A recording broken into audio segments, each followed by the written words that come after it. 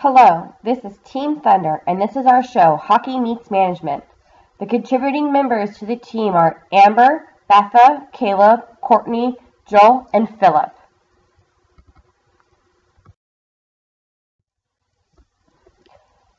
By watching our show, we hope that the audience will be able to learn of the difficulties that managers come face to face with on a daily basis. Also, we hope that the audience will be able to see that management is not something strictly limited to corporate environments, but we can be used everywhere, such as on an ice hockey team. We will also debunk some of the management myths and show the importance of attitude when it comes to the management and the employees and the effects attitude has on others.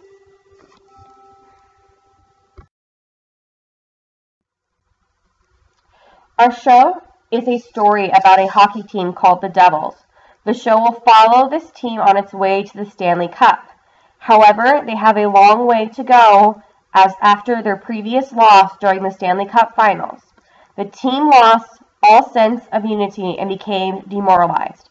It is now up to the new team captain, Kevin, to get everyone back on track and on their way to winning the Stanley Cups.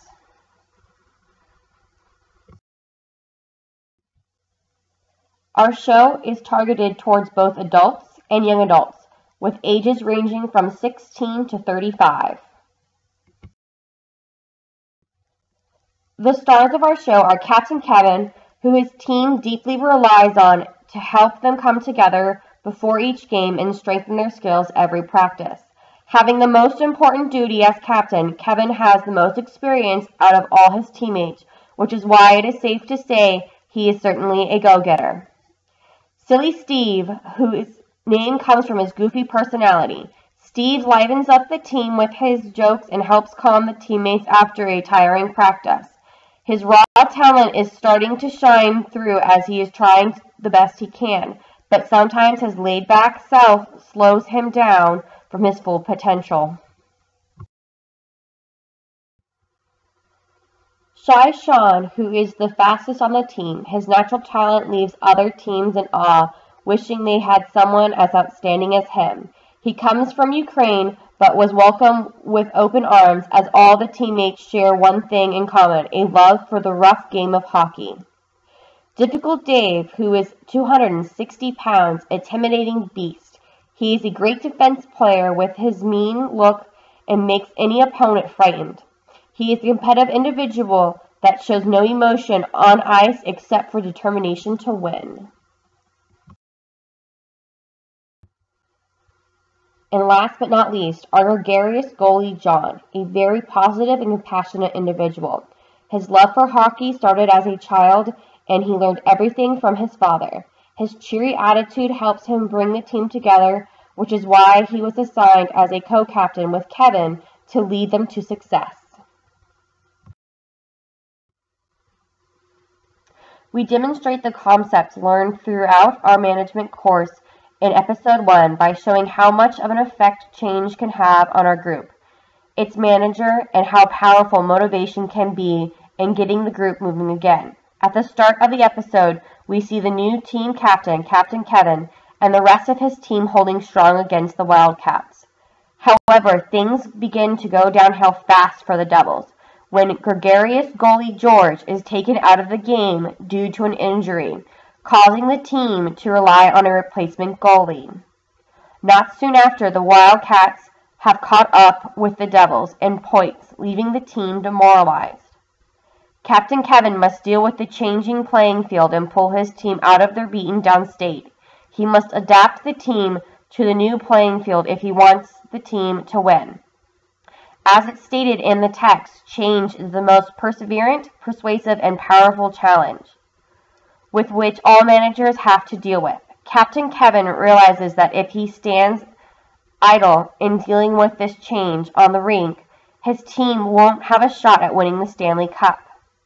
Will Kevin be able to turn this ununified and demoralized team into ice hockey champions? Watch Episode 1 to find out.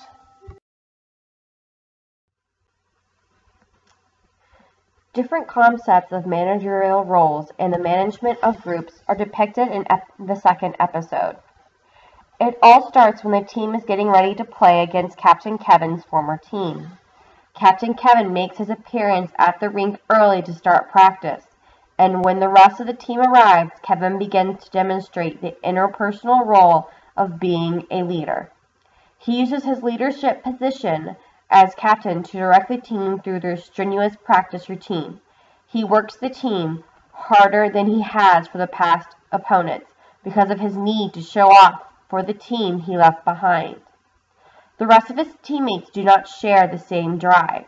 Kevin has to excel, and when Kevin witnesses Silly Steve goofing off, he loses his cool. Captain Kevin is going to have to pull himself together, become a leader again, and find a way to resolve the conflict that is happening within the team. And he has to figure it all out before the big game tonight. Stay tuned and witness if he will be able to do it. Throughout our time in Principles of Management, Team Thunder came to some general conclusions on management. 1. The skills that we learned in this class are not limited to the class. Through analysis of our lives, we can see how much management affects us in our various hobbies and jobs. 2. Without understanding and using the concepts that we are discussing within our class, group work became a pain. Without management, the group would be all over the place rather than all being focused on a single-ended goal.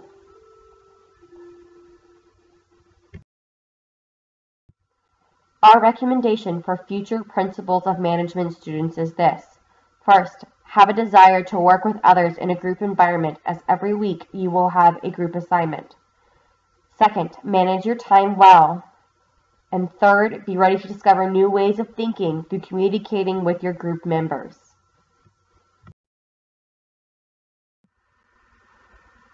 The following are the reflections of Group 11, Team Thunder.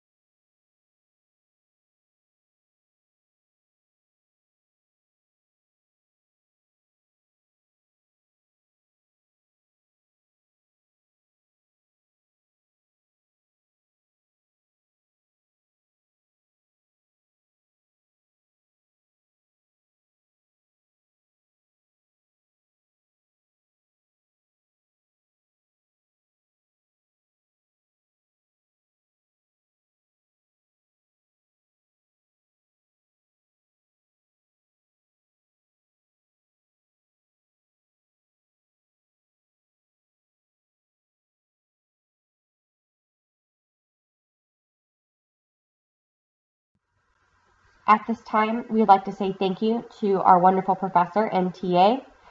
Your critiquing and wonderful feedback on our episodes and throughout the class was a wonderful improvement for us and for our future career as students. Thank you very much.